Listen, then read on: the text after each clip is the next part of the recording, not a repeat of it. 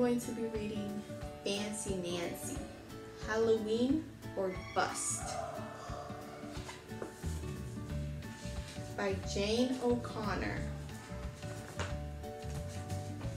Halloween is so much fun, I tell Frenchie, because it is all about dressing up. And that happens to be something I excel at. On Halloween, you can be a caterpillar or a butterfly, a glittery, silvery snowflake, or a Hollywood movie star.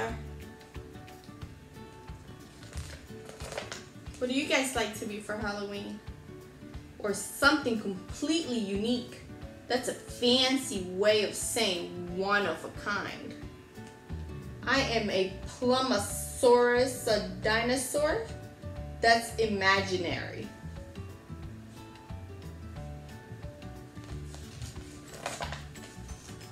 Even very plain people like my parents get fancy on Halloween. And we must not forget the bonbons. That's French for candy. Really? What's not to love? Do you guys like candy? This year I'm going to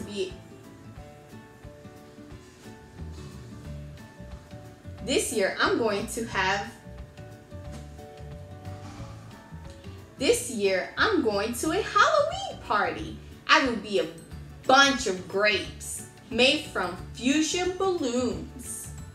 My friend Bree is going to be a strawberry.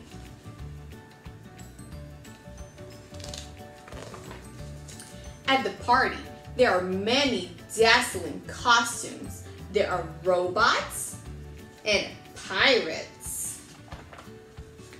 There is even a lion tamer. You see the lion tamer?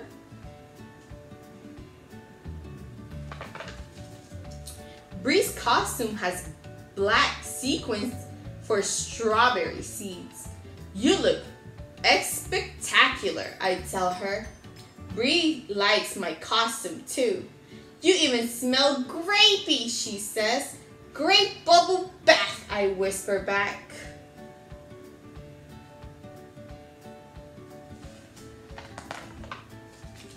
Soon, it is time for games. First, we bob for apples. It is very hard to do. I pop 4 of my balloons. Uh-oh. Next, we play pin the tail on the monster. I bump into Robert's plastic sword and pop! Go 2 more balloons. Oh no.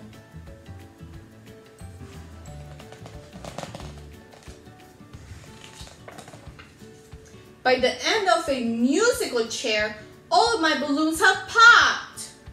This is a disastrous, I cried. This is a fancy way of saying very bad.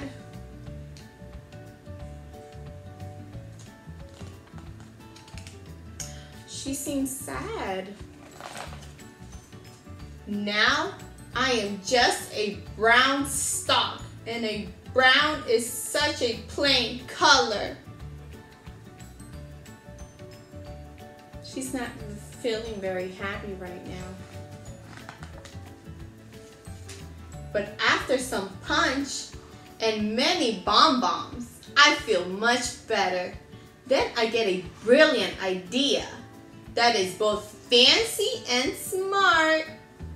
I know who can fix this costume crisis. What do you guys think?